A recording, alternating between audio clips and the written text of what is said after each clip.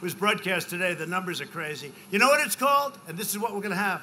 We're going to have a red wave. It's what they call it. Right? They don't want to send in the ballots and have the ballots thrown away into a dumpster. Who are you for, Trump? Get rid of that one. Get rid. This is the craziest thing. They want to vote. Our people want to go and they want to vote. It's going to be a big, beautiful red wave. And let them put in their deal.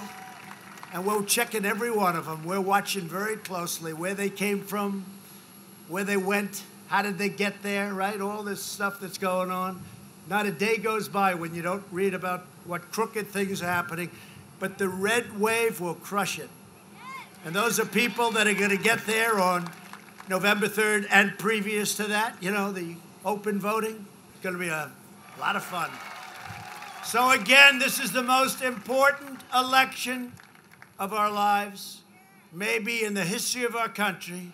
So get your friends, get your family, get your neighbors, get out and vote. The red wave is coming. The red wave is coming.